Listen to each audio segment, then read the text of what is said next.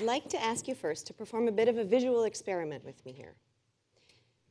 This is a picture of school children in Haiti that I took about 1.5 years ago. Now, I've always been motivated to help young people realize their goals in life.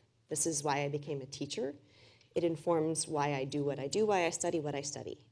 I think all of us have a bit of an intrinsic motivation to help kids realize their goals in life. Otherwise, the species might not survive, right? But I think that this picture, with all of the happy, smiling faces that you see, doesn't really capture that. So take a look at this one. I found this one much more effective. Simple, elegant. It gives you something to focus on, right? That super cute little green laptop right in the middle of it all. The promises a better education and a brighter future for that little girl and all of those little girls, right?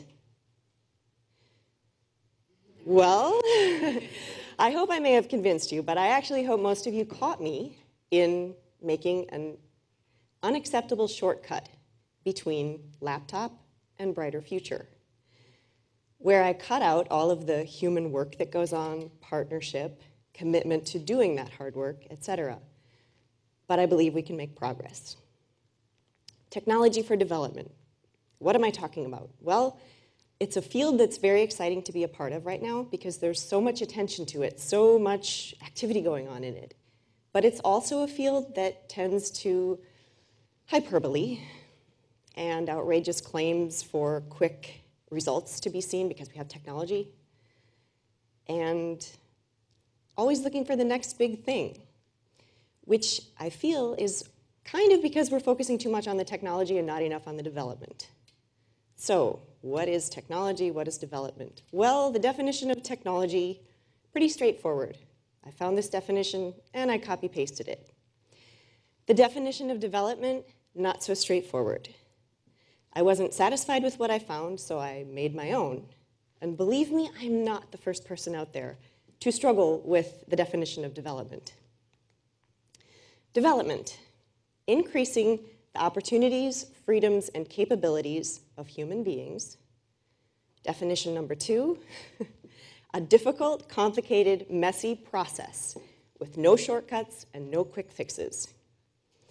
Tougher to define, tougher to wrap your head around, and tougher to apply something so straightforward as technology to something so, well, messy, complicated, and difficult. But therein lies a temptation, possibly a trap. So perhaps we need to stop focusing directly on the technology. Last May, I was very fortunate to be able to make a presentation to a group of ambassadors from around the world who had come to IIT, and I got to tell them about a project that I'm working on with students there. This project is to bring solar power to primary schools in Haiti. And we're working on best practices such as sustainability, scalability, partnering with the state university there and professors and students. And we're also working with the One Laptop Per Child project because they were formed as a donation of laptops went to Haiti. Now, unfortunately, I'm pretty sure that what my audience, the ambassadors, heard was, wah, wah, wah, wah, wah, one laptop per child. Because that's what all the questions were about. First question, I come from a very poor country. We could really benefit from those laptops. How much do the laptops cost? I was ready for that question. I was prepared for it. So my answer went something along the lines of, well, it's more complicated than you might think because you have to think of a power source. Do you have a reliable power source? If not, you may need to build infrastructure. What about a deployment model? Not only do you have to consider the upfront costs, but also maintenance and repair over the long haul. You'll probably need to train technicians. You certainly need to train teachers. They've never used laptops before. You'll also need to train them how to use them in the education. In addition, you need to involve the parents and the community. So if you can come up with a price tag for that, I'll let you know that the laptops also cost about $200 each. Now, unfortunately, I'm fairly certain that the ambassadors still heard wah, wah, wah, wah, wah, $200 each, which is part and parcel of focusing on the technology. This is an area full of well-intentioned people trying to do great things in the world. But as I say, always looking for the next big thing. So how can we move past that? How can we stop looking for the next big thing? Maybe we need to take a step back and look at the bigger picture. And for that, let's have a brief history lesson, because we know what happens to people who don't pay attention to history, right?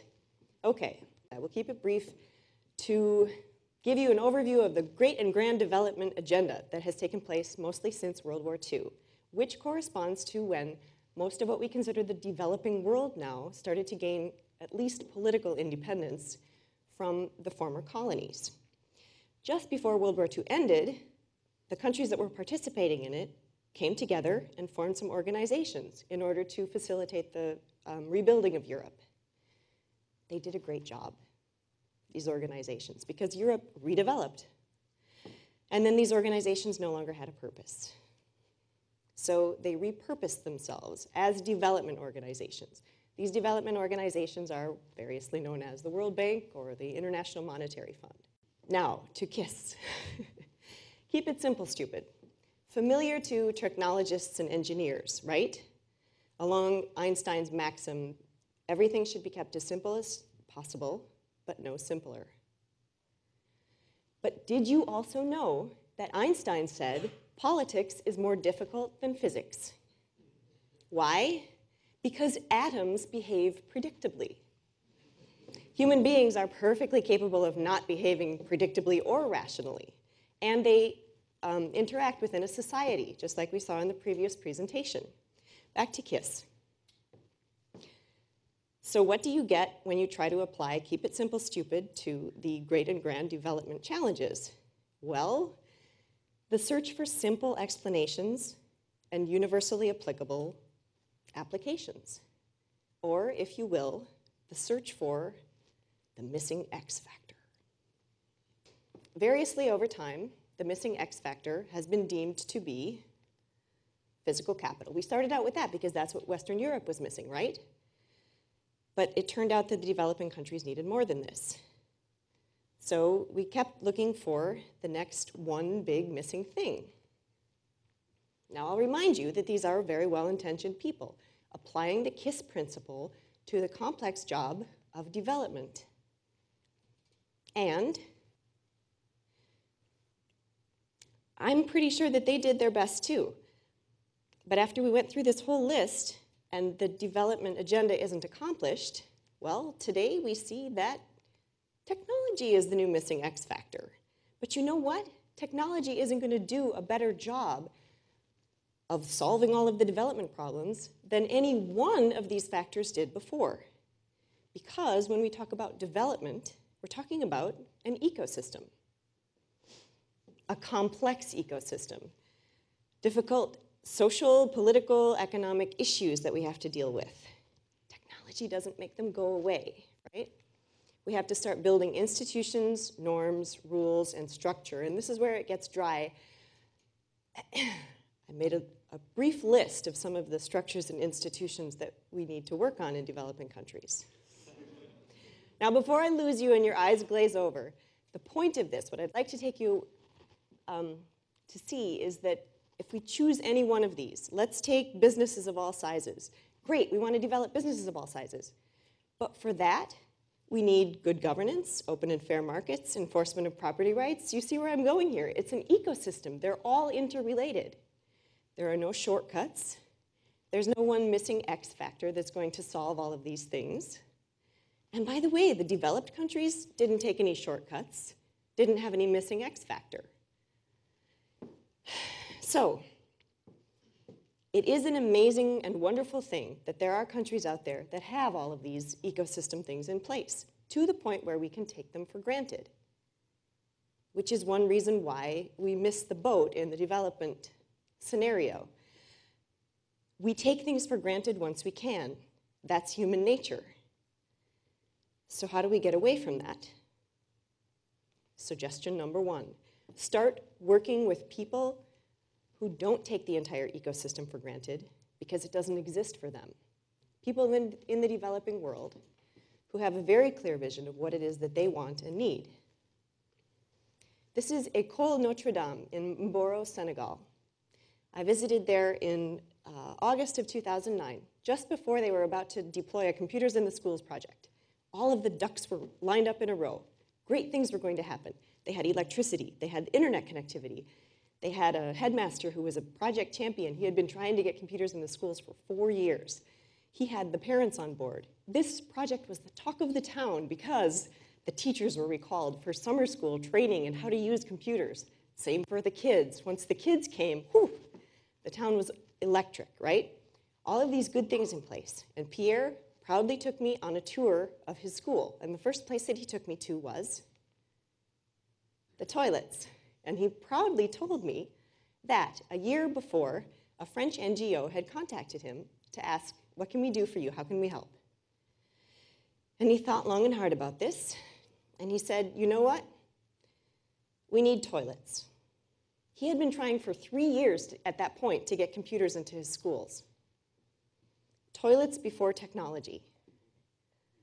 Or perhaps more precisely, lose before laptops. Because don't forget, toilets are technology. And then a year later, they got their computers, and all of those best practices that I mentioned before did lead to a very vibrant experience for these kids and these teachers. Not without problems, however, but we will come back to that. Again, working with people who know what their needs are. If necessity is the mother of invention, then people who live under constant conditions of constraint have to be some of the most creative people out there. Pent-up demand with an understanding of real needs has led to a lot of creative uses of technology out there, innovation at the grassroots level, which has also led to a blossoming of top-down meets bottom-up partnerships. Notice I say partner, partnering of equals, establishing a feedback loop because each party to the partnership brings unique information, capacities, skills, knowledge that the other needs. Everybody has something to offer here. And by forming a partnership with feedback loops, we can learn from each other. We can work together. It takes commitment, though. But there's a silver lining for technology. It's enabling us to work together as never before possible. I think this is a very exciting time to be part of these partnerships. They can take many forms, too. Public-private partnerships. They can involve universities. There's no set cookie-cutter form for what they look like, and that allows for a lot of creativity. I'm involved in a lot of them, and I think that this is a really promising way for us to move forward. Speaking of working together, this is the Solomon Islands. I was fortunate enough to go there to look at another Computers in the Schools deployment August of last year. The school, again, most of the ecosystem components were in place, so we had a vibrant usage of the computers in the schools by both the teachers and the students. But what really affected me on this trip, actually of this whole trip, was when 20 parents of these kids showed up to tell me how this Computers in the Schools program had impacted their lives. And the language barrier just melted away as each one of them went around. We were sitting in a circle, went around the room, and told me the whole family dynamic had changed.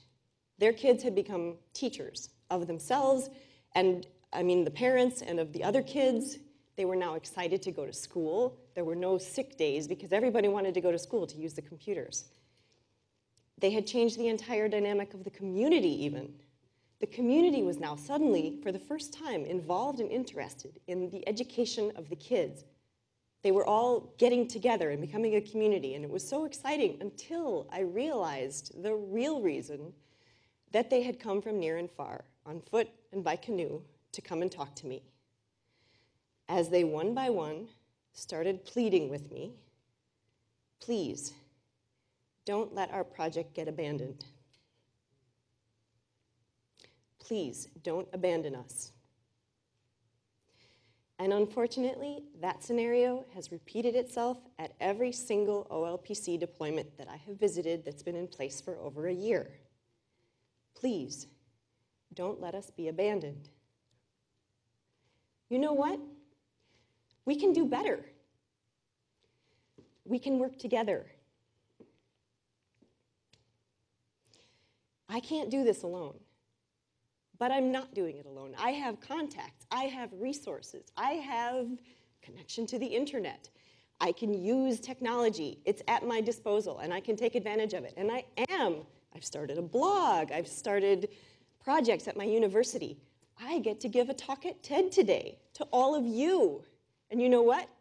You can make a difference too, because you have contacts, you have resources, you have technology at your disposal. You can get involved and you can make a difference too. Let's not abandon these projects. Next story, final story actually. In 2009, I was fortunate enough to go and do research on a nationwide Computers in the Schools initiative in Macedonia. About a week into being there, I met the monitoring and evaluation specialist project of that school, the project. We decided to work together. Thank goodness. We realized that I had resources and information that she needed, and she, vice versa. She had resources, knowledge, et cetera, that I needed. 2 months later, with the help of many, many people, we had an incredible data set of surveys and interviews of hundreds of teachers and students across the entire country of Macedonia. And then I went home, and through the wonders of modern technology, we kept working together. We've co-authored papers. We've presented at multiple conferences about our findings. We've had them published on the websites. So for an academic, this is a really good job of getting the word out. But Maya is a practitioner. And I'd like to tell you what she did. She went back to the actual training of the teachers, which is what we were writing about. And she incorporated all of the best practices that we had recommended. She changed the curriculum for the entire nation. That gives me goosebumps. That makes me feel like these kids in the picture.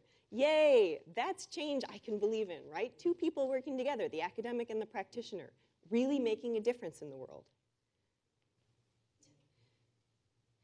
So back to this picture. It still moves me. I still use it because there's value in it, because every time I look at it, I see hope for that better education, for that brighter future, for increased opportunities. And so if I can get all of you to remember, when you see this picture, that there's an entire ecosystem missing from it, that the whole difficult, long slog we know of as development that takes human activity and commitment is missing from that picture. If you know that, then I've done something really good, right? If you know that, we can start working together. We can take advantage of technology. We can talk to each other. We can take advantage of all of the different skills that we bring to this great big world. And I know that together, we can make a huge difference. Thank you.